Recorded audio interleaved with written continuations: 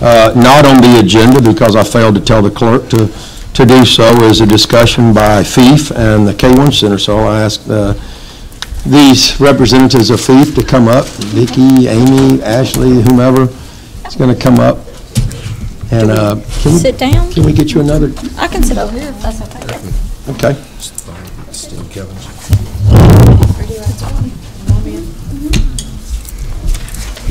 Over here then.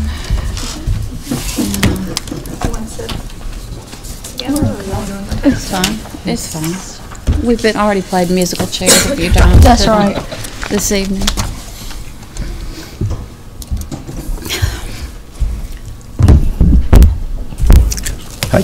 All right, with your permission, I'll begin. Sure. I'm Vicki Bailey. I'm a former principal at Fairhope K1 Center and the founder of Fairhope Educational Enrichment Foundation. Yay. My dear love, both things, K1 Center as well. And as I've said in our notes for you here, the purpose of our presentation is mainly to educate you and to update you regarding a potential partnership with FIF and the city in a purchase of the Fairhope K1 Center property at 100 South Church Street. My part of this discussion is, or update, is to tell you a little bit about the history of the building so far, since you're a new council, and I've shared some of that with you. In past committees that I've served on, even prior to me moving as Director of Instruction to Eufaula, before I moved back, I served on some committees for possibly to revitalize for purchase of the building. And mainly the same subject rings true, and that's the performing arts, fine arts, the arts. Those are the main ideas or ideals involved there. Science, technology, all of that.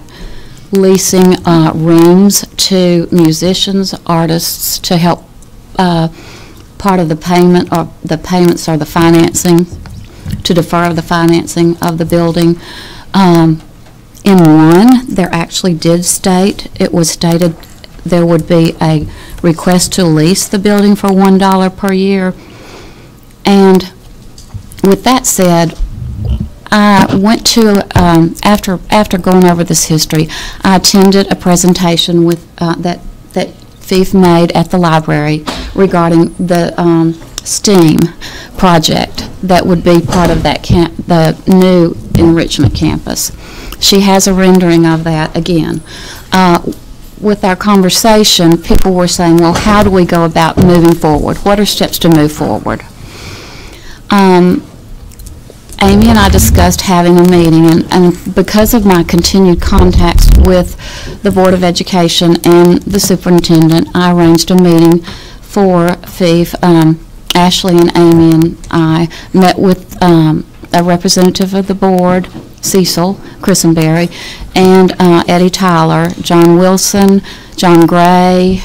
Who else was there? That was it. That's it? Okay. And in that discussion, we let them know we were earnest in wanting to purchase the building. And we would love for the plan to be that the city and we purchase together. I say we. I feel like I'm FIF, but I'm trying to really pull everybody together to help this partnership come to be, because I would love to save the school and the historic value as well. They have such a wonderful project, and the beauty and value of the field trip downtown is what we hit home with the Board of Education. Don't scare me. I thought you were coming to fuss. Yeah, that's in a minute. No. Anyway, we've met with them. We've discussed the purchase of the building. They informed us that right now that it can't be purchased as such, and there are really 3 steps that must be taken before, but they really did want us to look at purchasing the building for the appraised value. Appraised value, market value. I researched that further. I called the tax assessor, talked with him. I have a copy of the appraised value. And I'm on to the next update of the appraisal. The appraisal, as you see, the date I've listed is July 28th, 2016, because we were considering getting a new appraisal to see if that was an accurate appraisal. We were encouraged not to do that because of the date, and what the proposed value would be now would probably be a lot greater. So we did not do that. And with that said, I talked to them about a lease. They said they have researched that too, and it is against the law to lease for the request. That was another request that had been in a former proposal, not this one. So we left the meeting with the thought of a plan, creating a plan and steps. I called John Wilson and have communicated with him through the superintendent to get exactly when it will be available for purchase and what we do at that time, we being FIF at this point, and possibly partnering with the city, the two entities. And in an email, he explained to me the following. He said that the board has to do their due diligence, and this is with the attorney who was copied on this, before we can take any official action for the property. And he summarized the steps as follows. The first step is that that's the Board of Education, have to receive the survey results. They are expecting them any day, now any minute. I talked to Cecil prior to coming to this meeting, and he said it's not in hand yet, but they think it will be before Christmas. Anyway, it states the title and ownership by the state and current ownership by the county.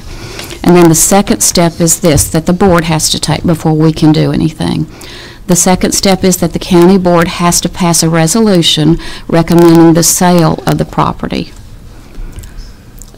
So that's the second step they have to take. And then the third step is that resolution has to be included in a certificate to the State Superintendent of Education to request that the sale of that school property take place. So see, it's not ready to be on an auction block yet, and they told us that in the meeting. They said it's not. And the fourth step is the request has to be approved by the State Superintendent and the Governor before they can do anything. You may know that already. You may have known that. But this is new to John Wilson. He has the attorneys. He said this is a process that he has not, this is the first time that they're going through this, and that they have been told that this is the way it has to go. The second part we said is, well, we were ready possibly with a contract so that it wouldn't be auctioned. There is not that intent. With the intent, if you have I'm wording this wrong. If you have a potential buyer at fair market value or appraised value, which could be negotiated, and the reason it could be negotiated, there's a piece of land that is not usable, and you all probably know where that is, the gully, and the tax assessor's office has given you the exact amount of acreage that is, which possibly could be deducted from the price. I don't know. That would be for you all to decide, or us to decide later on down the line. But it could be negotiated. And if they have someone willing and ready to purchase the property, it would not be auctioned. Would not have to be. And there's nowhere that says that it has to be. So that is pretty much our due diligence on the request to purchase the property. We've had a lot of good discussions with the board.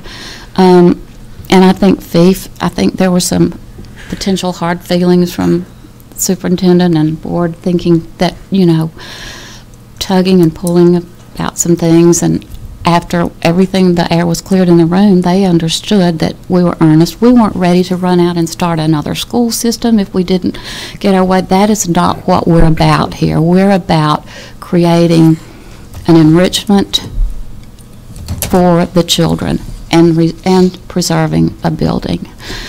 And that's pretty much the reason we're here, to see if that potential partnership might be available to us. And then Ashley is going to answer any questions about the possible STEAM project, if some of you haven't been made aware of that. I'd like for you to ask the Board of Education these questions. Okay. Have there been any schools in this state of Alabama that have been given to municipalities far less than market value, or even leased to municipalities? Okay. I think that's a fair question, I since do they're saying too. that they have to do this and have to do that. You know, it seems to me that we're leasing, do you know offhand, Mayor, what we're leasing that park for across the street? It's like $1 $1. every 30 years. $1 for a year. So is that market Right. value? Because I'll give $10 a year if I get to have that property. I think one of the things before y'all get into other parts of this agenda is, and when we talked, I explained this to you, there needs to be, you know, right now, the city takes on a lot of responsibility from, you know, buildings that are, you know, as far as sustainability. And I agree that a partnership would be good just because you're bringing a lot of stakeholders to the table to make it sustainable. But, you know, the library did a fundraiser, the building was paid for, but the city still subsidizes it over $1 million a year. And, you know, there, with each building that we kind of partner with, there's a lot of expenses that go into this. And so I do think a sustainability study, but, you know, talking about, and I've mentioned it to y'all too, to the councilman, that, you know, consolidating some of our city services is important because it would consolidate our administrative, and we are kind of discombobulated as far as our city services, being some with Public Works, some at Nick Center. Of course, you're not going to change the sewer plant, but, you know, we're in a grocery store, and, you know, there's just things the city needs too. We need a court, a good court. You know, everything can be built to suit. And I think there's a lot of opportunity that, because the K1 Center is happening right now, could happen sooner rather than later. We do need to understand that the sale of this property, though, the money is going to be spent on the new schools that are going to be built in our feeder pattern And or we remodeled. did make that clear too, when we Yeah. talked to them, that we would expect, and they said it would, we would put it in a contract, that any funding, any purchase price would go and be for would stay only within the Fairhope schools and stay Oh, in yeah. that feeder pattern. Yeah, they're going to do Yes. that because Yes. the purpose of selling this property is to create 2 K6s Right. into our intermediate and elementary, and we want that because it's good for our schools. So when I say stakeholders that could come to the table with this property, you have to understand that the property also includes the park. Like you said, we should take care of that now when we're talking to Baldwin County Board of Education. The alternative school, you know, that's a gateway to a community that's not inside the city. The Nick Center property is on the land that Baldwin County Board of Education owns, and now they're expanding, you know, the elementary school to a K6. These are all things to talk about in one conversation, because we'll be in the same position in 30 years with the park across the street. What if they want it back and they feel like that's valuable property? Exactly. I don't think we stop at the K1 Center. It is every property right now, including the Nick Center. Again, because we should look at all of our facilities. We shouldn't be in the building business. You know, I think we could consolidate a lot of our services into one. But you have the court, possibly Fairhope single tax. They're in downtown, which to me is suited for retail. They might want to be a part of this. Of course, FEEF. The USA is here in this building, so in 5 years when their lease is up, what are they going to do? You know, they might want to contribute to a build-out or at least pay more rent than $1 a year. That was You know, in one these are things proposal. that I think you have that what-if meeting. It starts with this, but then just talk about and brainstorm with everybody that might want to be a part of this. Uh-huh. And I think that would be really exciting. Mm-hmm. And make it sustainable. Like I said, that's the main thing, is we have to, especially with an important property like this, when we're looking at the CBD and our traffic and parking, and the engineer that came to town, they said that residential moving into municipal and then downtown is a perfect transition. And that's what you would be creating there, but making it walkable. And that study is happening right now. So it's, there's just so much opportunity. And I think everybody can have what they want instead of you paying for it or FIF paying for it. I do think it could be acquired with some of the assets we already own without coming out of pocket for the city. We want that money to go to making our schools better. So it's, I don't want to come to the table anymore. And I was, an advocate for this. I want to lease it for $1 a year. The reality is I want that money to go into our schools, and it would go into our schools. Well, and So- if you had a financing, depending on what the I think that you wouldn't even have to finance it. well, Yeah. from what that appraisal is, it's low. What it would be a really good purchase price, I would think. Right, and I'm not denying that. I'm just saying that we evaluate, council, all of our assets and see if this is a priority and this is something that can happen now. I don't think you have to borrow money. You can potentially sell other assets that you're not using. That money goes into our schools. We get the alternative school, the K-1 center.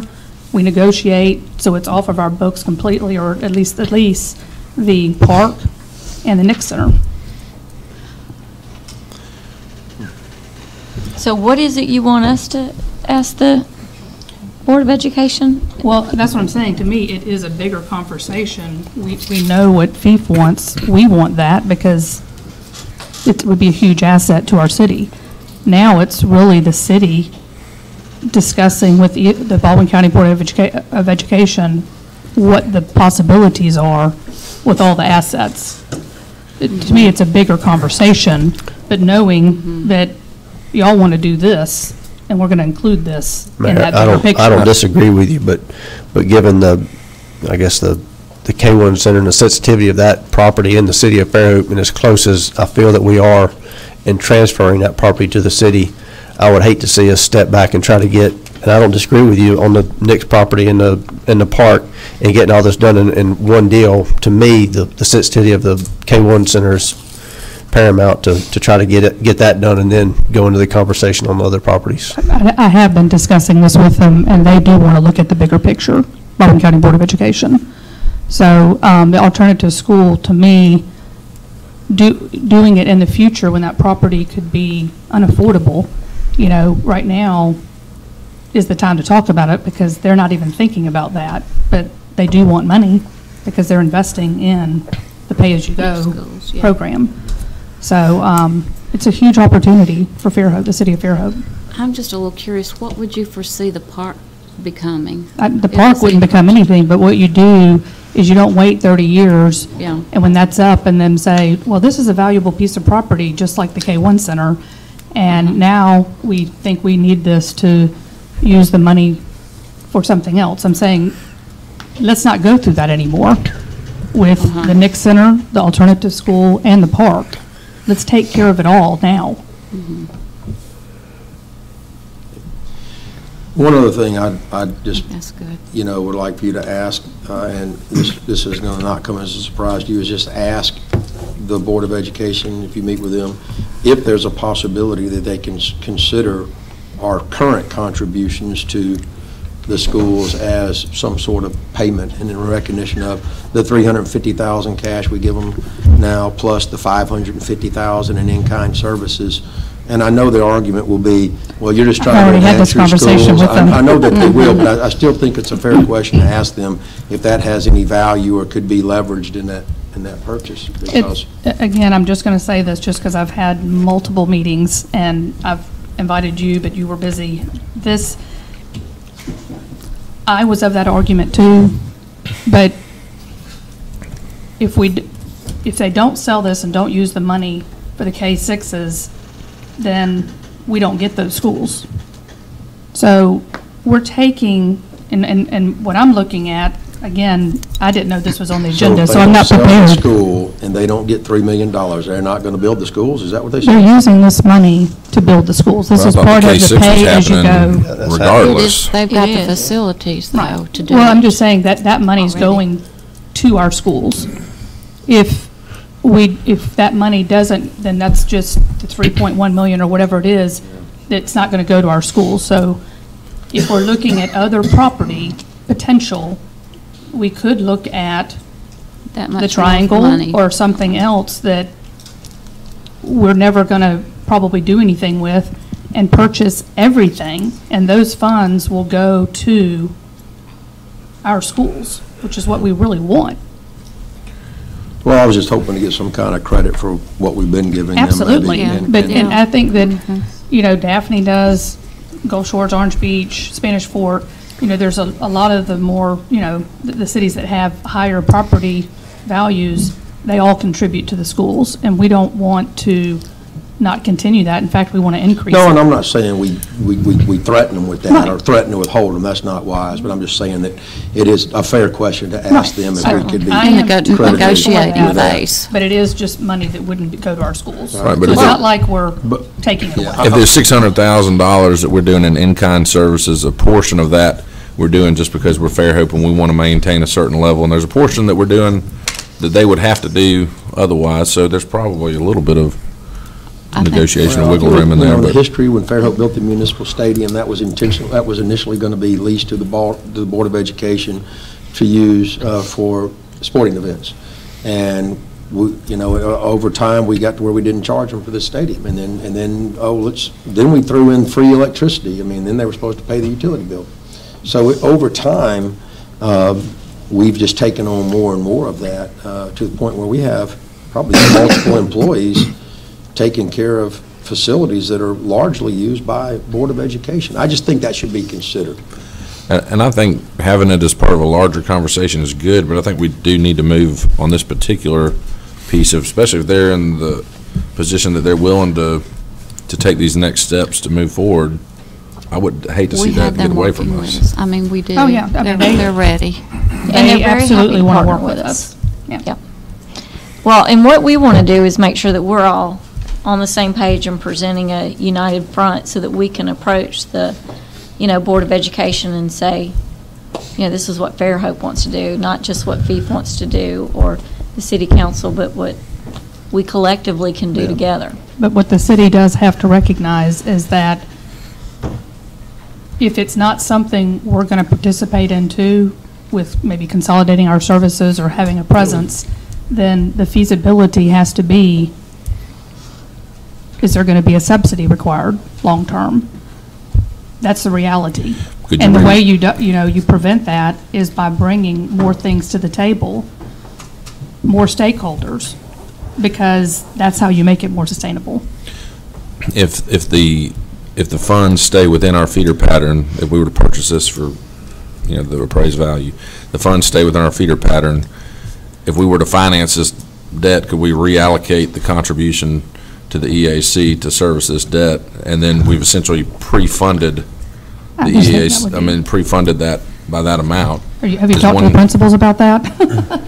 I mean, that's. It's the same thing. I know You're just that, but moving you're it on gonna- a spreadsheet. You I know, just, but you're you're paying just it all moving it. forward, at least the way I'm thinking of this, you're paying it forward at once, and then you're just rerouting that money to pay it back.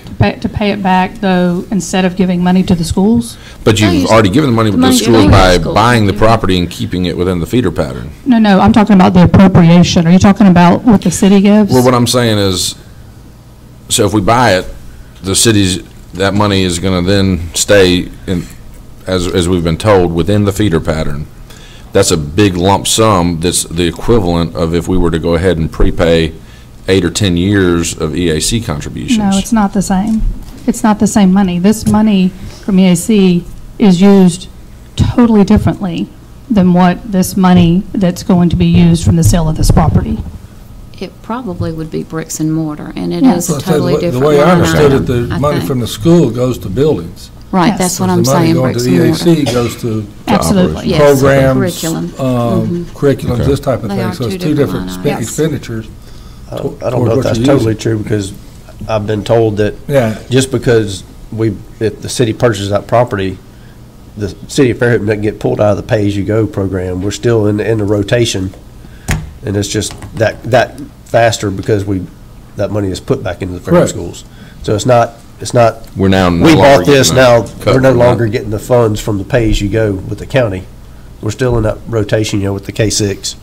But that money that they get from the K-1 purchase cannot go into our classrooms like the money that we appropriate to the schools as a city. I would maybe disagree with you a little bit, because it will go towards, in the enrichment, the math instructors and the reading. You don't think so? It doesn't. Definitely, we would ask that question. I think All that right, would be let's a question to Again, ask, you but I look think window it's- in all of this, because I know you're it. just starting the conversation, but I was in agreement with her in the fact it's that, bricks the and way I mortar. understood it, it was going towards brick and mortar Yeah. buildings.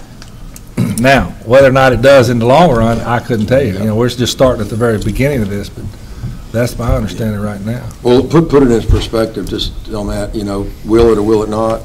Even if it was purchased at 3.1 million, that's less than 1% of their operational cost for an entire year. Their $350 million budget. Well, that's true, too. So, something that could alter the landscape of Fairhope forever is less than 1% of their budget. That's kind of scary. It is. And they could, I don't even want to say what my thought is. It's on worth, that. it's priceless to us, though. It And I is. think that if we come together with everything we can do as a city, you can't put a value on that. You're right. Forget what they're going to do. It's about what we're going to do. And it is priceless. What we hope to do. Absolutely. Then it seems like it's in our favor or in our best interest to try to consider acquiring the property before we even have the full range plan of what Right. we're going to do. Doesn't matter what we do I with it. think that we know that STEAM is something we're interested in for that particular section y'all are asking for, but the rest of the property, I think, would be in our best interest to acquire it if we can in advance of having the full range plan, because I don't know that we'll have the time to really vet that prior to when this window may close on us. Right, and they think that they will have all of this. John Wilson thinks, as far as resolutions and all, maybe end of January, You refer to 1 through February. 4? 1 through 4. They have to do. Ready to, Well, we need to move along in the conversation. What was next in this? It was Just simply to answer any questions, and I think questions. most of you have seen the presentation. So if you did want to know more about the proposed STEAM Center and what FIF's portion of it would be, is to give you that kind of background. Will you give us a 2-minute summary of that again, Sure. please? So, as you're probably aware, there are You 4 wanna see the outbuildings on rendering? the property. Yeah, I'll see it again. I've seen it, but it's been a while. And the proposal is to use those for the STEAM Enrichment Center for classrooms, designed in such a way as that they are quite flexible, You've seen essentially that, turn them yeah. into what Rebecca, our architect, calls a 3D classroom. There we go. I'll do it like So this. you've got All right. living Vanna. walls. You may be there, you may be there a while. And also to restructure the grounds so that the Pelican's Nest is more of a visual focal point, and that it then works well within the 4 buildings. And this would be both for students' use in Fairhope and throughout the county, but also to attract the community, to engage the community more directly with what's happening in classrooms, what the children are accomplishing. It would be available K-12. FIF has been investigating working with a STEAM director that would work among all of the 5 schools to help coordinate programs. And we've been talking with the principals for years about this now. And they and their teachers have been involved in all of the planning. And actually, this came up in our meeting with them regarding the actual facility, going to a facility versus being in the classrooms, rotating to a class, and how much more profound it is when you go to the field trip, the facility on a field trip. you walk to the bay, you come back and you explore what you've collected at the bay, and you actually experience the entire process. And It's we modeled tell on the them- Pelican's Nest. The Pelican's Nest, which is a field trip, and its proximity to the bay, and it's also proximity to downtown. Many of the school groups that come use this as a full day, and they go to the museum, and they go to Jean's Beans, and it really is a community-wide, for them, experience.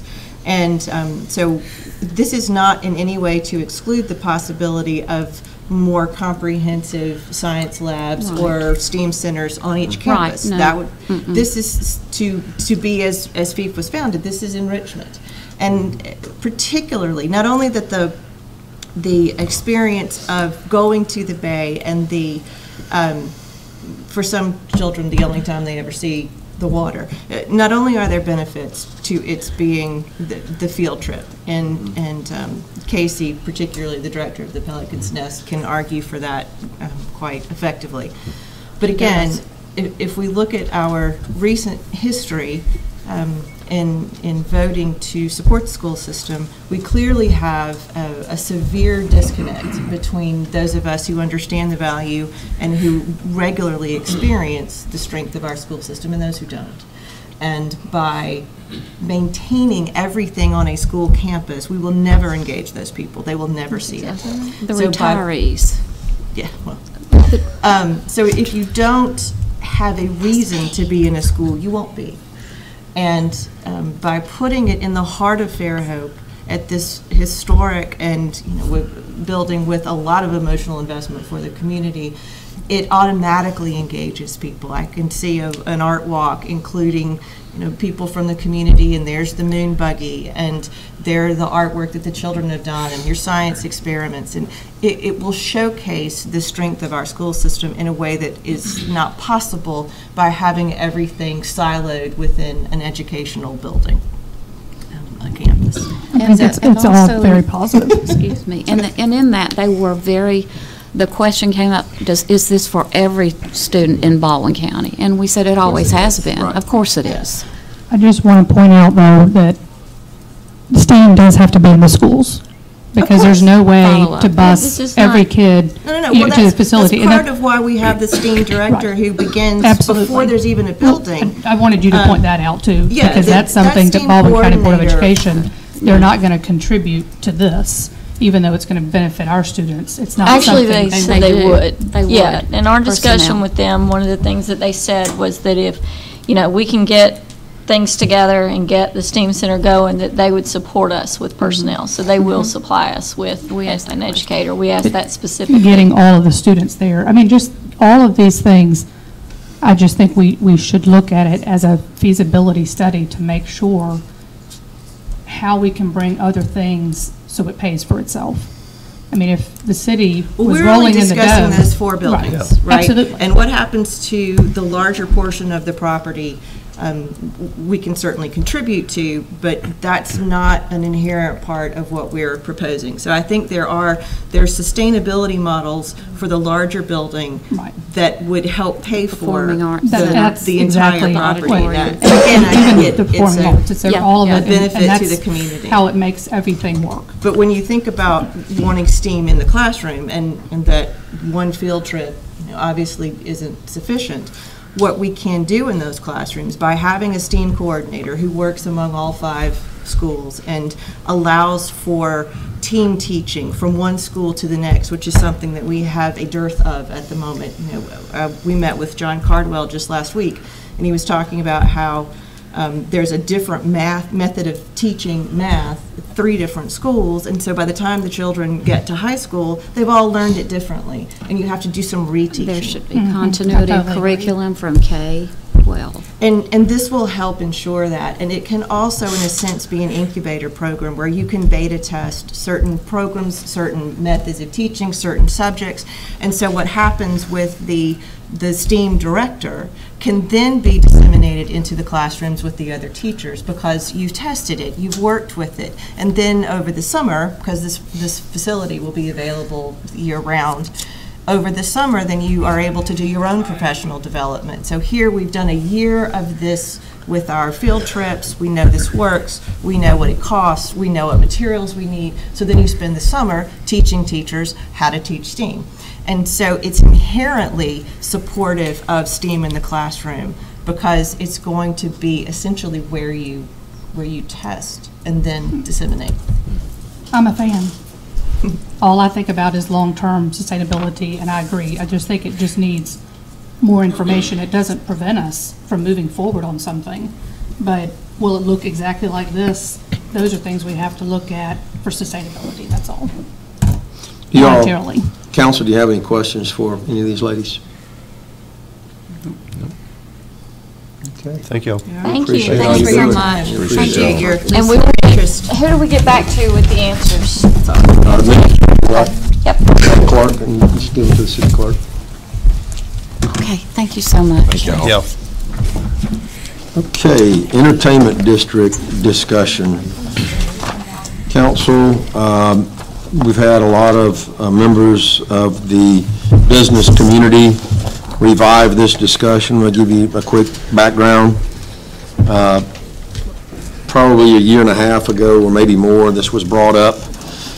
Ordinance was crafted. Arguments for both sides of the establishment of an entertainment district were given. The elections came in 2016 in the fall, and basically the council is kind of punted to the new council, and we have not taken this up yet. But recent events have put a sense of urgency upon some members of our community to revive the conversation. So the reason that I put it on the work session and the council agenda, it was several reasons. I thought that we needed an opportunity to discuss anything, if any changes needed to be made to how it was written. I wasn't certain as to how much interest there was from the council, so that needed to be discussed. And then if we wanted to move forward with it on the agenda, we could make changes in the work session and then introduce the ordinance because it hasn't been introduced. We could introduce it in the regular meeting according to the changes. Or if you do not want to make changes, you don't have to do so. And another option is that you may not want to consider it, so it doesn't even have to be introduced tonight. But in fairness to everybody, I put it on both places. Now, there's been a lot of talk in town about people walking around the streets and drinking. Well, first, let me say that we have an open container law. So if you're citizens walking down the street with a drink in your hand, it's against the City of Fairhope's laws. That has not been enforced, to my knowledge, for a long time. Where the entertainment district comes into play is for those licensees, licensed sellers of alcoholic beverages. So if you're at the Arts Center and they're serving wine and you walk out of there and walk down the street, because they're not selling it, they're not licensed seller, the ABC board doesn't get involved. The ABC gets involved in is if you are a licensed seller of alcohol and someone leaves your establishment or if you violate one of their other laws. So that's been one of the misconceptions about this. It's up to the Fairhope Police Department to enforce the open container law. It's up to the ABC board to enforce people leaving licensed establishments. So if you leave any establishment that's not licensed downtown during any event, or if you walk up downtown with a drink you brought from home, that's not governed by the ABC board. They're not looking at that. Having said that, some people think that it's hypocritical that we allow these businesses to be fined when someone walks out of a business, but then we don't care if somebody walks out of a business that's not licensed to sell it and they walk out of any store if they're not selling it and walk down the street. So that's a little bit of a background. I wanted to point out to you, if you look under item 6, and just some things that we need to discuss tonight, is under section 1, there is what's referred to as Exhibit A. And if you look at Exhibit A, this was where we were in the fall of 2016 in drawing the lines around the entertainment district. Our CBD has changed some most recently. If you'll notice, if you can look in your book, it carves out the K1 Center. You see how it goes around the park there across the street from the K1 Center? It excludes that. And then as it meanders by Faulkner, our coastal community college now, it encompasses the amphitheater, but carves out the main campus. And the idea behind that was to exclude classrooms and school rooms that are of use, but then the amphitheater was included. Now, they could exclude it. The school could exclude alcoholic beverages, but that would be up to them. So those are some things, as you look at this Exhibit A, we might want to reduce those lines or extend those lines. I've also been asked to consider the pier area. It's been called the Main Street of Fairhope. People have said, well, why wouldn't you include the pier if that's Main Street, Fairhope? I've had people mention to me Henry George Park. I've personally witnessed during certain events down there, people literally have tables with tablecloths and a whole selection of wine on the table. Well, that's illegal in the city, but it hasn't been enforced. What this would do, if it extended to that area, would be make legal what people are doing now. Chief Pettis, I see you back there, and I also heard from one concerned person that the police department was concerned about the enforcement of this ordinance. I actually think it makes enforcement easier because you don't have to challenge somebody, because if it's legal, you don't, if they're walking down the street with a non-breakable cup and it's got a beverage in it, you don't have to enforce the law. But you can give me a different slant on it if you wish. Well, that is true, but also it's true when you get alcohol and so much alcohol, it creates a lot of problems, like what Mobile has in their downtown district. As most people know, I don't drink, so people think that I have a thing against drinking. I have friends that drink. As long as they drink sociable, we can have dinner and stuff, but if they get to getting out of hand, I leave, because alcohol does cause problems. One of the things you had said was that it hadn't been enforced, and one of the reasons it hadn't been enforced because, like a lot of the events we have downtown, like First Friday and stuff, and for years I asked the previous mayor if he would put it, when we put it out for Mardi Gras and stuff like that, if we would let them know that this is a family social thing for Mardi Gras and different things like that, so people wouldn't be like they were on Bourbon Street or in Mobile with alcohol. And so, we do what y'all decide. If y'all decide for the entertainment district, we will enforce the rules and regulations. But one of the things I would caution against, really, is the pier. Because we have had people come from different places to see the sun rise in the morning, the moon come up at night. And I personally have caught people down there in stolen vehicles with the little red Solo cups, drinking, and a lot of stuff going on over the years when I was patrolling. And so, you get that close to the water and stuff, and we're going to, with the entertainment district, I feel like that we're going to get a new breed of crowd to come into town. Yes, we like people to come to Fairhope, and we want them to enjoy it. When I go places, I tell them about Fairhope. But I don't want it to get to the place to where it's where the drunks hang out, because it causes problems for me. Thanks for that clarification. Appreciate it. All right, council, let's see, going back to that. So then if you, so I'm just putting the arguments out there.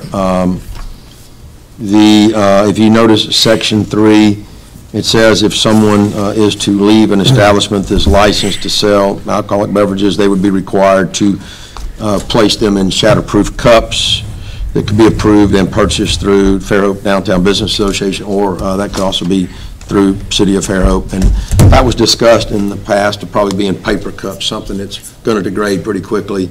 If you make them out of like plastic stadium cups, they can be used for years, and people can bring them from home and they're really not leaving a place and look like they left a place. So you'd want something that didn't last very long. Section 6, it was written, once again, this was never adopted, that it would be in effect 365 days a year. I think the argument made there was that if you just limit it to weekends, there's not that much business during the week.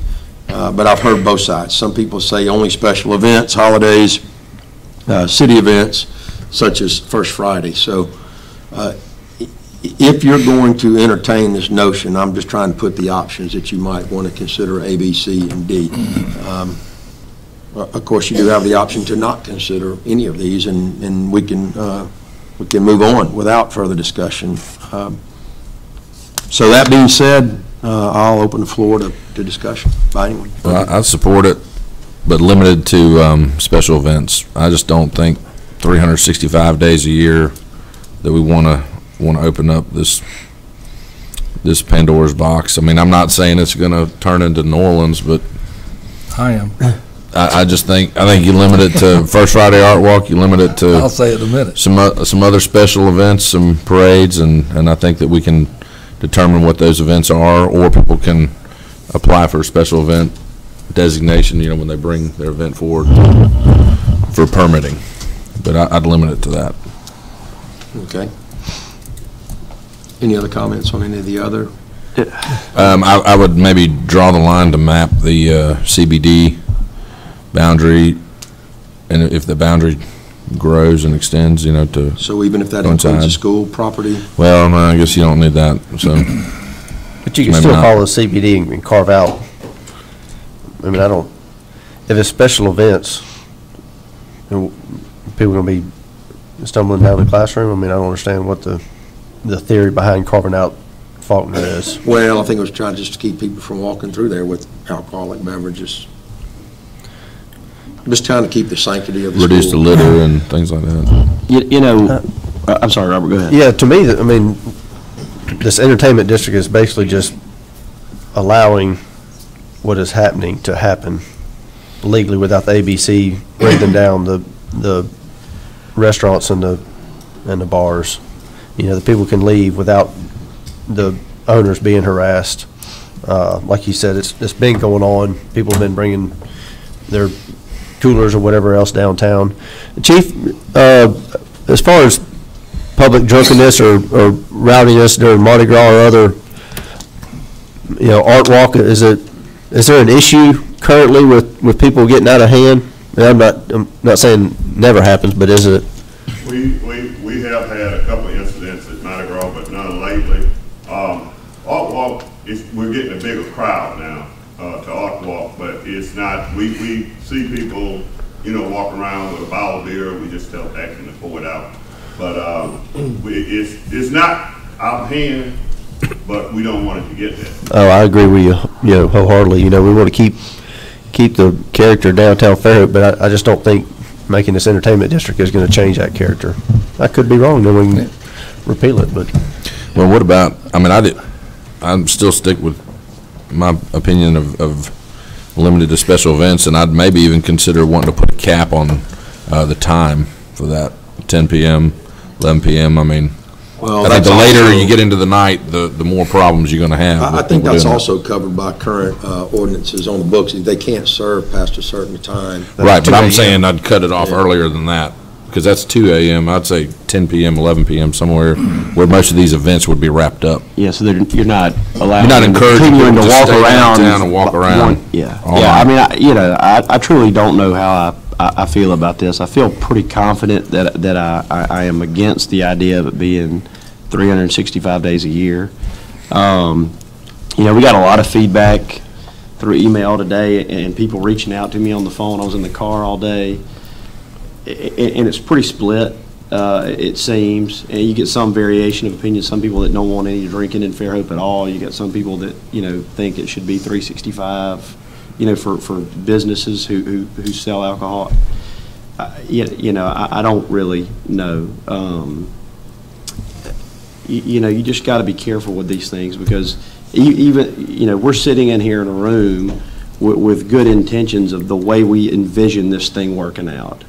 If everybody does it the way we're intending them to do it, it will work out great.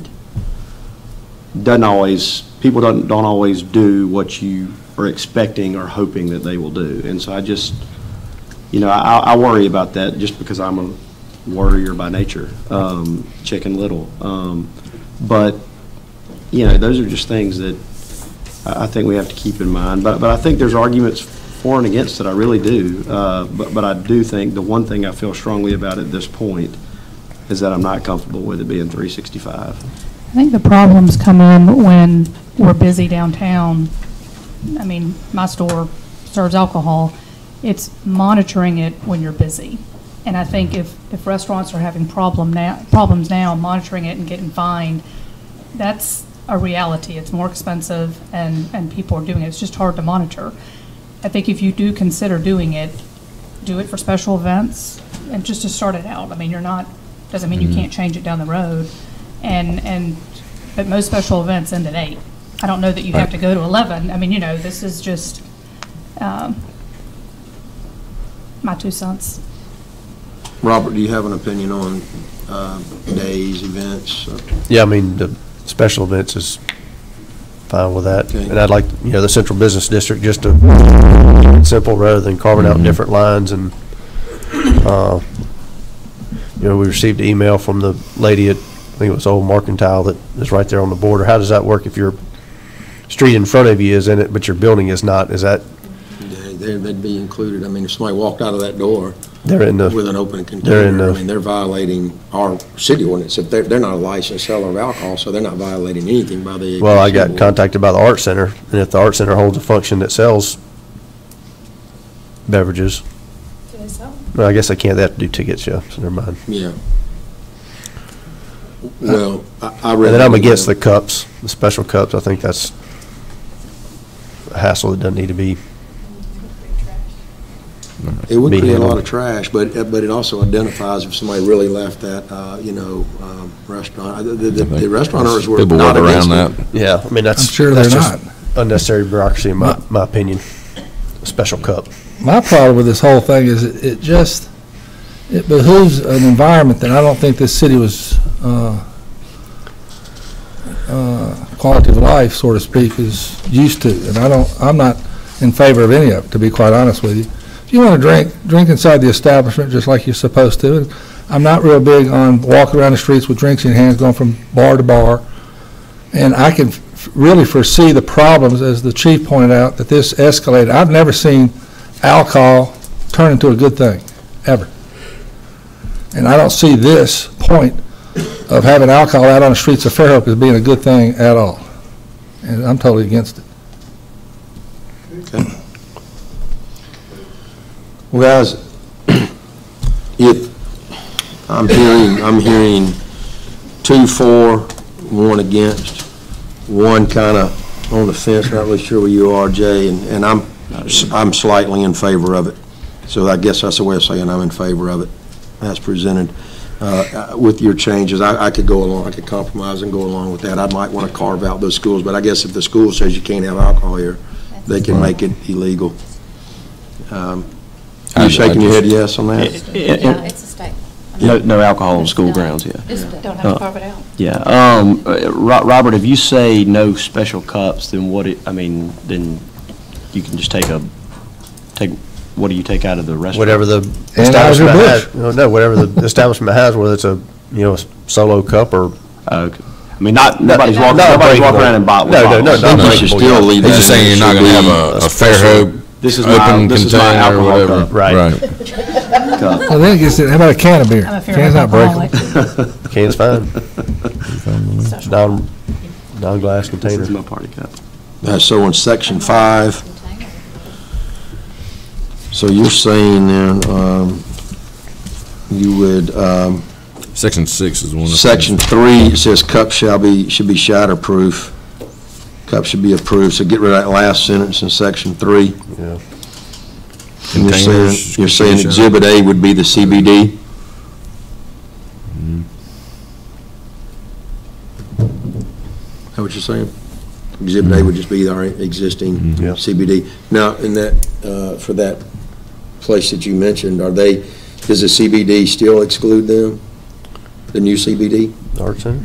No, the Old Bay Mercantile. I would think they're in the CBD.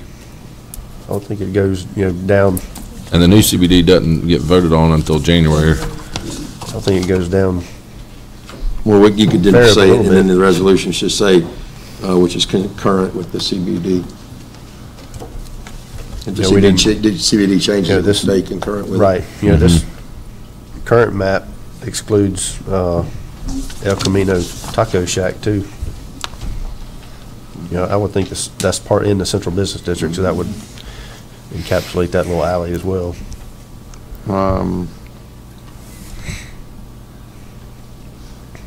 And we can look at that. I don't think it does. You look at this one. This one may be a little bit easier. That's the central business district. Aren't they right in here? That's the old one with some carve-outs.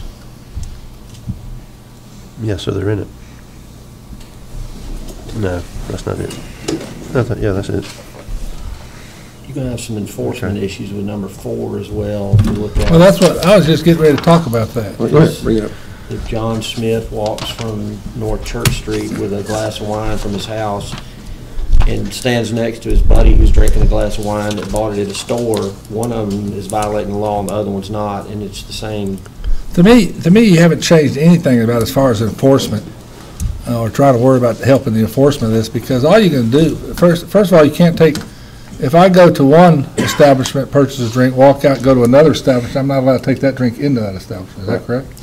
So rather than turn the bouncer, for lack of a better word, to look inside to see who's coming out, now you have to turn around to see who's outside coming in. So you haven't changed anything in that direction, and you haven't changed anything as far as enforcement, because I can just, trunks of cars, backs of cars, whatever, all the alcohol in the world, just load them up and walk around town with it. Well, Nobody's gonna know where you bought that thing. That's why the cups establishing where you got it. Well, again, is even if you have a kind of- cup, that's an enforcement. You have to enforce Yeah. that they've got the right cup or the wrong cup, or what have you. You Well, haven't changed a thing, as well, far as I can see, What that would tell would to be, help out anybody. if you're a bartender in Bar A, and you give out yellow cups, and somebody walks in with a pink cup that came from Bar B, they see that, and they say, you can't come in here with that. That was the premise behind the cups. Well, again, that's the same thing as walking, when you get busy, it's a little difficult to follow while they're in. I mean, they may be in there a little bit or what have you.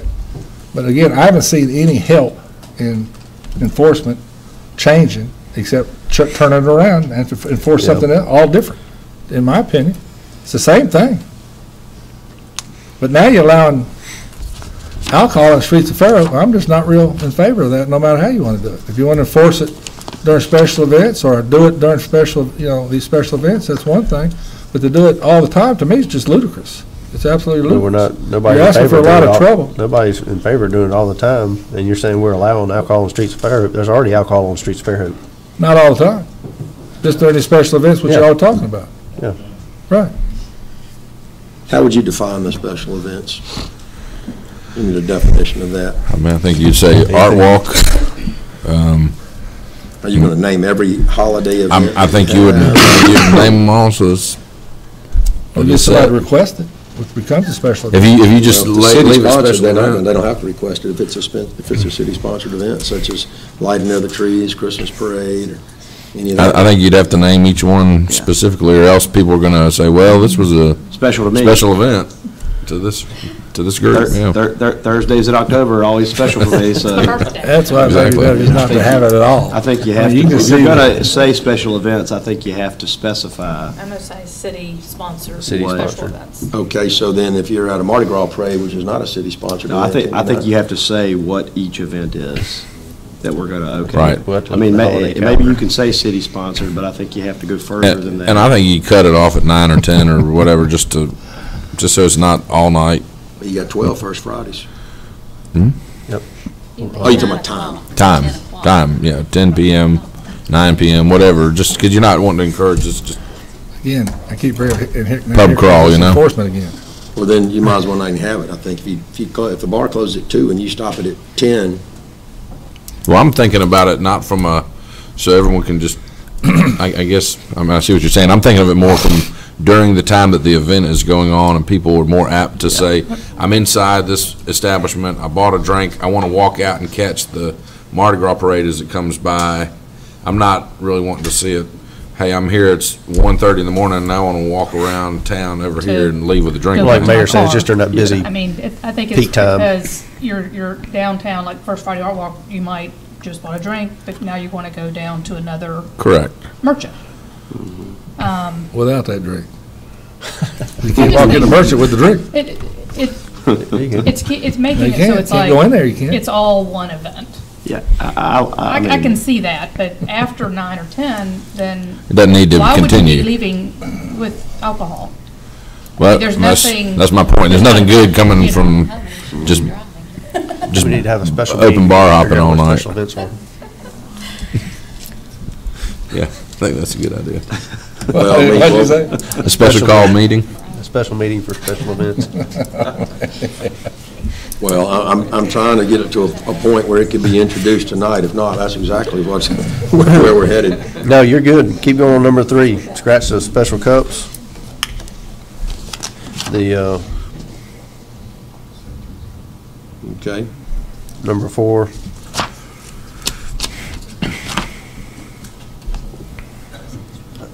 You know, like Marcus was saying, I would scratch number 4. I mean, that's just enforcing more. To me, I don't know what that does. Well, the other deal is even if you have special cups, it doesn't mean you can't keep the cup, take it home with you, throw it in your car, leave it in the car, and then pour your drink in that special cup. There's just more bureaucracy. Yeah. So what you're Scratch saying on 4. 4 is you're saying people can bring it from home then? People can walk up the street, yeah. Until, That'll be great. Let's see how the merchants handle it when nobody comes in and buys their drink, they bring all their own That's stuff. right. That's what I was thinking. That'd be not- lovely. That's not gonna happen. And there's people still coming in bars, right?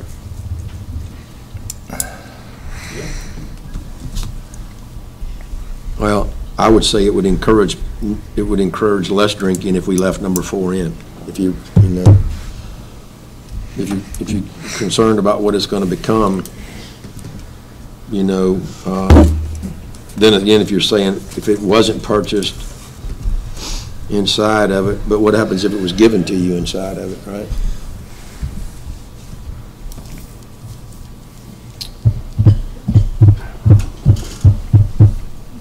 Well, it does say non-purchased. Right. Yes, if you bring one in, it was purchased somewhere, wouldn't it?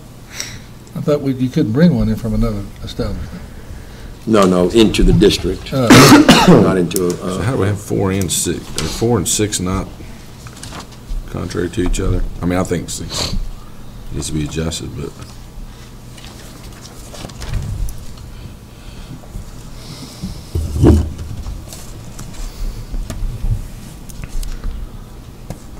I'd leave 4 in, just to discourage it. Leave 4, change 6 to Leave special 4, events. change 6. Yeah. Is Greer's in there? I'm sorry? Is the supermarket in there? Yeah, they're in there. So you can go load up at Greer's and just carry it anywhere you want to, Except into the establishment. except for what? Into an establishment. Right. Yeah. But if you purchase it at Greer's, if you go to the ABC store and purchase a bottle of vodka versus Greer's and buy the same bottle of vodka, the one you buy at Greer's is legal to walk around with an open container, but the one at the ABC store is not. Or your house, that's correct. Right.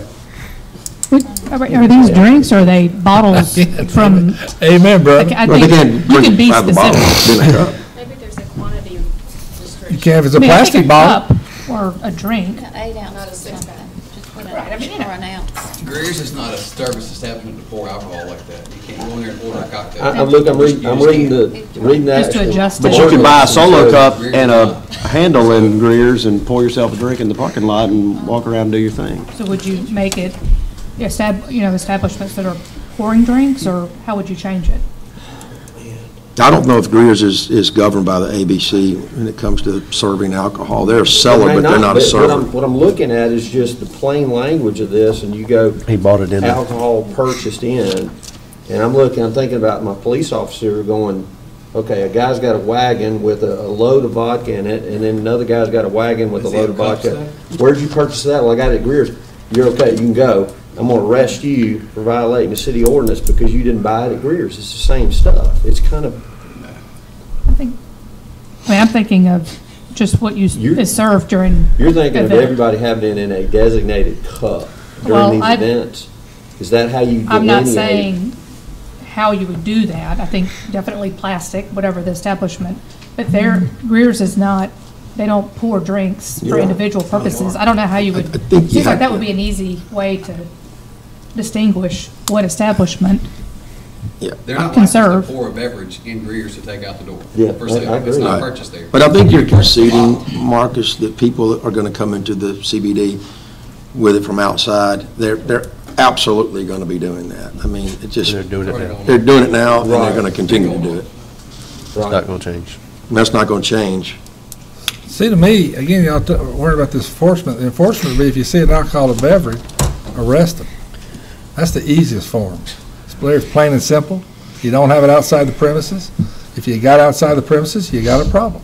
Otherwise, we're having to sit down rules on how you can take alcohol outside and get the police to understand who they can arrest and who they can't. But I think the problem now is that businesses are being affected because it's almost impossible to monitor during special events when people leave with a cup. Those are the businesses that are being penalized.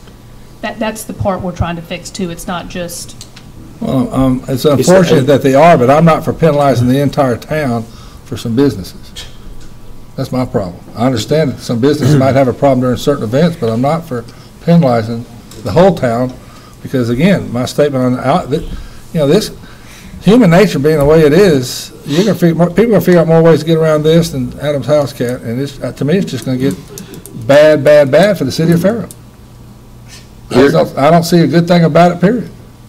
Councilman Boone, I appreciate your position, and I know you're going to vote no matter what is proposed, and that's fine. I mean, and that's your right. But I think I hear a majority of council That's members right. are probably going to get in favor. So I got to get something to move along so we can move forward with it. That's what I'm trying to do. So do we need Your to- objections are noted. No doubt. problem. Do we need to define what those special events would be Yes. Okay. in advance? And We have to. yes, and yes. Well, I'll do it right now. I'd say First Friday Art Walk, Mardi Gras parades, lighting the trees, Christmas parade. Christmas parade, arts and crafts, Isn't Christmas parade supposed to be about kids, kind of family oriented. family oriented? Mm-hmm. Not a bunch of drunks on the street? Everything in Fairhope is family I friendly. don't think you're changing these events. Yeah. I mean, they're Let's keep they're going. already. We could discuss that. One of the things I wanted to ask, it come up was about start time and stop time, because I know, I bring New Orleans up a lot, but when they have football games at 12 o'clock, people start tailgating at 10, 8 or 9. When they have them at 7:30 or 8 o'clock at night, people are drunk when they get there. So we need to get a starting time for this and a cutoff time. We've been talking about the cutoff time, but if you can get a start time too, that would help. 2 hours before an event to 2 hours after an event? Well, I'd say when it starts. They got to get there and get their chair. They got to get prepared. An hour Are you talking before about, to 2 I'm thinking First Friday, I guess. 5 to 10, 5 to 9. I mean, that'd encompass the beginning and the end of the event. 5 to 9, 10. 5 to 9 or 5 to 10. I'd say, yeah, you can go early, you're gonna have 5, trouble. 10. Arts and crafts starts What- at 10 a.m. Yeah, what you gonna do at Arts and Crafts? Mimosas Well, at maybe they just don't get to 6 drink a.m. during the day. I don't know. Get it. Well, Wander they around. can it closes. Well, I mean, they don't get to wander around during the day with drinks. I don't know. Yeah. I always have a picture of mimosas in my store. We can pull arts and crafts out of the special events. I mean, But it doesn't have anything. We're saying an hour before or after the close of the event. I But think when it's, does I just First think it's Friday easier end? to set When a, does I First think it's Friday easier to end? just Yeah, set no closing time. set parameters that don't change, that people can follow. I think 5 to 10 to me. Be reasonable. But you're gonna do MMOR parade. You're not gonna allow that?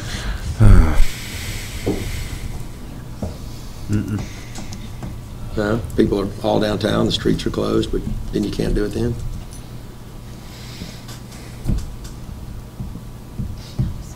I don't know. I mean, I guess you can, there's too many things that can be exceptions. An hour before, an hour after, and then? Well, you got to look at the intent behind what you're doing. I mean, are we doing it because our businesses are being penalized because by the ABC board because it's hard to police during a special event, people coming in and out, or are you doing it to promote people having the ability to walk around with an alcoholic beverage in their hand? I mean, if you're doing it for the business side, then it makes sense to have it just a deadline. It's 5 to 9 only on special events. If you're doing it to promote people's ability to walk around with alcohol in their hand, then you make it specific to each event, an hour before to 2 hours after. You know, Yeah. I don't. I like the 5 to 10. You know, Yeah, it just. I think that's just easier to follow, easier to enforce. 5 to 10. And?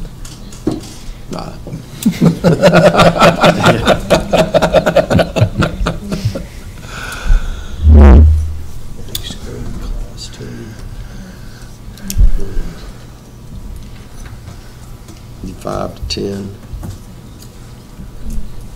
What other events?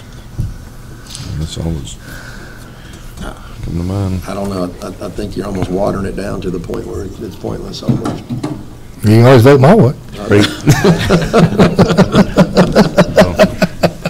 Join the club, right? Spring Fever Mr. Day. Kerr, I'm gonna let you speak, I know you want to speak. Who, me? Yeah. I need to stand up or just sit? Yeah, come stand up. All right, check it out, guys. We need your name and address, brother. My whole address? Dragonfly Food Bars. I'm just messing with you. All right, this specifically for us as business guys, and I'm speaking for everybody that owns bars and restaurants that hold liquor licenses. This whole entire thing happened with the ABC board on the Christmas parade. They specifically said that they were targeting our businesses, okay? I work very hard for the money that I get to make with my business, that I get to pay taxes with and feed my child and my family with. It's not a brothel. It's nothing crazy that everybody thinks. Maybe you think this, I'm not sure. Simply enough, it's a very simple business. People come in, they buy a drink, they drink the drink, they go home, okay? Hopefully in a cab if they've had too many. Long short of it is with the entertainment district, if my business continues to get hit over and over, which they say they're going to continue to sting downtown Fairhope because we have a problem. I don't see that. I've been born and raised here. I've seen it happen. And it's plain and simple that if we can have a special event where my patrons can walk out in the street and the parade goes by, they see it go by, they catch their candy, whatever it is, they finish their beverage, and at 10 o'clock they have to go home, that's fine. I'm fine with that. And I literally sell more alcohol and food than almost every single other restaurant in Fairhope does. And I'm standing here by myself. There's no other restaurant people here besides me because I feel really passionately that this is going to be something that it's not going to turn into Bourbon Street. Bourbon Street has been like that since day one. It was founded on alcohol, prostitution, and drug abuse, period. That's New Orleans. It's not Fairhope. This is only going to keep us as business people having a peace of mind to know that we're not going to have to turn around at 8 o'clock and ABC kick the door in and run off. I'll put the number out. We lost about $560 in sales on the Christmas parade night because people walked out because they got terrified and ran out on their tabs. $560 for me might not be a whole lot for everybody else, but that pays for the liquor that I have to purchase in order to put back on the bar to feed the people the alcohol when they come in the door. So if this continues to happen, Fairhope is not going to have a First Friday atmosphere. There's not going to be a parade atmosphere. It's basically just kind of wither away, and you may get your way, but the people like myself that survive off this business want to fight for it to get it to where if we turn around, we don't have to be like, oh crap, here comes the ABC board again. Everybody act right and stand like this. We do what we can, the best that we can to our ability. Like the mayor said about policing the door, if I'm to police my door during a special event, I have 4 exits. That means I have to have a $12 hour employee at each exit watching the alcohol leave that location. I can't do that. I mean, as a small business guy, you can't hand out $400-something every Friday night or every special event to a door guy. It just doesn't work that way. So for us, it's more beneficial not to get people drunk and loaded and tear Fairhope up or whatever it is. I love this town as much as everybody that's in this room. I was born and raised here. My name's on the sidewalk. But the long short is I want to be able to turn around at the end of Friday night with my 7-year-old daughter in front of my establishment and my bartender not call me crying and say the ABC board's here threatening us with this, this, this, and this. It's a very simple procedure. People walk in the door, There's already people drinking on the sidewalk anyway. I ran them off of my courtyard during the parade because they had their alcohol on my property. I pay for that license and I have to fight to keep that license every single day, when the average citizen's going to make up their mind on what they do regardless of whether or not I sell them alcohol or not. So, you know, there's that. Very good. Thank you, Mr. Kerr. Well, actually, contrary to belief, I love an alcohol-fueled environment. Whatever, dude. Come on. However, I do not drink. Now, why that's Hey, you know what? I don't drink either. I couldn't tell you, but I do like it. I just, Foreigners that you don't know, drink alcohol. So there's I just would that. prefer not to have it on the. One hour before, 1 hour after? Yeah. I'm still 5 to 10, but Yeah, and I'm not, I don't know whether, I still don't know whether I like it or not, but if I do like it, it's got to have a designated time. Well, the thing is what about the business owners that pour free alcohol? And they're there all day long in their establishment with alcohol already, that don't have a liquor license. Do you go in there and tell them they cannot pour their own alcohol until 5 o'clock? You see what I'm saying? So there has to be something that, you know, kind of includes everybody in this, because if the regular businesses and retailers are allowed to give away a glass of wine, when do you tell them they can and cannot do it? They don't have a license in the first place to do so, so do you exclude them and they can't give away alcohol anymore? Is it just the bars? It's a big gray area in the middle. Well, what where you're time saying is starts that and in that stops. case, you would have to enforce the open container law Correct. at that point, which Yeah, puts a yeah, burden on I'm the police force, my personal opinion. I mean, if you started an hour before and ended an hour after, I mean, it's Right. not like that 1 hour, somebody's gonna sit down and chug a bottle of tequila and go kick somebody's window in. It don't work that way. I'd advocate for an hour before, hour after. I I'm mean, fine with that. I'm fine with that. I was, All right, we got something we can introduce then? I'll give y'all tacos. I don't care. I'm just saying, I just want this thing to move. Yep. Right now, I'll go get a whole pile. Bring a wheelbarrow full of tacos over here. That's the ethics board. I don't think you can. Yeah. Take $24.99 worth. $24. I will bring a buttload of tacos. All right, we've got a few minutes. Questions for the budget. Mayor, did you have some paper, some updated numbers to give us? Yes, and this is, pass it. And Jill, if you can come up. This is, and I think I did email, I'm definitely for making a decision on the entertainment district, but I asked that that be put in January because we still haven't passed the budget. And now we have 10 minutes to discuss it for the council meeting.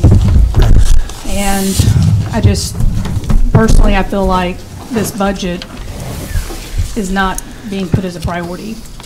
And extending it to January 18th, that'll be 4 months into the fiscal year. 1/3 of the year has gone by. Y'all have already said that it's a little confusing when comparing year to year. Every time we wait further into the year, the numbers are skewed. To address that, and I know you want it passed, I mean, and I understand that. Everybody wants it passed, Well- not just me. Well, I know Robert and I spent a considerable number of hours on it this week, and we tried to get it on there tonight, we just couldn't get there, we're not there. Y'all, neither one of y'all have called me. We have, well, I don't have questions that I need explained to me. I understand what the requests are and why they've been requested. My questions have more to do with, okay, what can we do without? And so when you come back with it, I could give you a number and say, no, you need to hit this number. Well, I think that tonight you're going to see, because Xavier came in and really shed a big light on things, something that has been duplicated. And that is on the transfer to capital projects, kind of in the middle of the page. In the 2017 figures, you have 1,902,500, yeah, just about 1.9 million. And in the budget, we duplicated that money because that's the money that was already in for 2017, and it's already been transferred. So the reality is that's a huge deduction for the amount that's going from cash reserves. It reduced, the only amount that's now in capital projects is $173,000. And then when you come to the bottom, under cash reserves, cash reserves are eliminated. The other thing that I was going to say, Mayor, was that if we, just like we did in the last meeting, I believe it was for the gas department, if there are items that are needed, we can also approve line items until we get there. So we're not completely stymieing the city if we haven't passed the entire budget. If there's something that you've got to have between now and the next meeting, you can put it on the agenda. And we didn't deny any of those. They were all approved. We didn't deny them on the agenda, nor did we deny funding of any of them. So there is a process, because anything that's budgeted comes back to the council for final approval anyway. So it's not that we can't move forward. But I think, council, feel free to chime in here. I mean, but based on that information, do you understand how that changes everything? It changes some things, yep. It changes everything. I mean, because we've made additional cuts, which are reflected in this, and now you can see the difference in the budget 2017 and this budget, and then there's no cash reserves. We have the amount of transfers required from utilities is substantially lower because it's not paying operating anymore. That's kind of on the bottom, the city operating expenses. I mean, everything about this, and Xavier was, kind of made it a lot easier to understand that all this is a presentation, and it's a manual entry for a lot of this stuff. Right. But because a lot of these capital purchases and projects and improvements were already in the 2017 budget, we already showed in the actual that it was already spent when it wasn't. So you can either add it now or that way, but that Right. can now be completely Sure. deducted. So really, that's a game changer. It's a big change, no doubt. Anybody have any questions for the mayor? I had a question just on clarification, and I talked to the mayor about this earlier, and I had brought it up to you, and I just want to bring it up again for everyone's clarification. But for the fire department, there was in the budget for a quick attack truck, and in the budget for I guess redoing the chassis system on the older truck. And you indicated that the quick attack truck It's already been ordered. has already been ordered. It just hasn't been paid And it for. just hadn't been paid for. That was something that was from last year. Right. We ordered it last year, but because the budget was 6 months in, Right. by the time we ordered it, it wasn't delivered prior But to. the resolution to purchase that has already been passed too, so Right. effectively. But we're just showing actual though. Yeah, right, you're showing That's what I'm actuals. saying. We're just, we're giving y'all actual numbers, and. And that's what I'm we saying, is also- that's I put 170 that in- really, you could almost pull that out of could. this. Right. Because You it's could, already but I been, gave you the presentation that showed everything from 2017. She's just going to show actual expenditures You can in add fiscal those. year Or 2018. you can either deduct them from 2018 I thought it was or add them to 170, but I don't know. Could be 2017. wrong. But regardless, when you do that, the numbers end up being very equal. But we're actually accomplishing a lot more in 2018 than we accomplished in 2017. I just don't think that's fine to approve to extend it, but I think we could have a simple special meeting, go over all these details and get it done. I would like to see us try to do that before the end of the year. I would just think that'd be a good way to wrap Now up. you're talking Christmas week. Well, that's true. That's a lot to ask, but I'm not saying we can't. We just I need just to keep think it'd be a hammering good away at it. a good We're start. hammering away at it. I think we're a big step towards it, but I don't know, we might still be several $100,000 shy of where I think we need to be. But you're looking at it as a cutting expense instead of what it's going to produce or how we might have to pay for this somewhere else. Because again, this is just a sheet of paper, it's a tool. It's something that I think we should look at again in a couple months. And, as a living document, if revenues start exceeding projections, things can be added. But we're already 3 months. As opposed to banking on revenue and hoping for it, you know, we can always add things. The- Nothing would ever preclude us from adding things. Well, but the fact that we have waited 90 days, and over 90 days, if we even do it at the end of this year, we've already saved, and I wouldn't say saved because we haven't moved forward, what you're talking about, because we're already a quarter into the year. You see what I'm saying? I mean, this was proposed in September. Assuming that everything was fulfilled that was in Well, the this is budget. this is an annual Right. for 12 months, so we're already going to save way more than the amount that you're talking about because the time frame that we're approving it. And that would be in regards to what? If every single capital expenditure was approved, we wouldn't ultimately save it, so you must be talking about labor. It would be labor and some of these things, the larger equipment in here in Public Works, the garbage trucks are leases, 3-year leases. Yeah, and, all right, that's a question for you. I'd like to see a justification for some of those leases, because in some cases, you know, the argument can be made, we'll get a new vehicle or new garbage truck or whatever every 3 years, but if you can get 6 or 7 years out of a garbage truck and the purchase price of that's somewhere between 3 and 4 years of lease, you don't get the benefit of that 2 or 3 years not having a payment on it.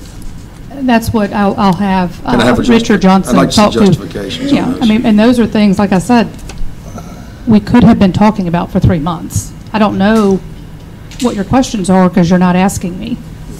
So I kind of have to forecast what your questions might be, present them again. Fair And I enough. mean, it's been very time consuming for Fair enough. us. And I don't think, based on this, and that, the new information that I'm giving you, I can't imagine there being any expenses-wise, any problems now. I appreciate your efforts in the last couple of weeks. Really do. Thanks. Okay, well, let's go ahead and adjourn this meeting. We're going to start in take about a 3-minute break, get back to the council meeting.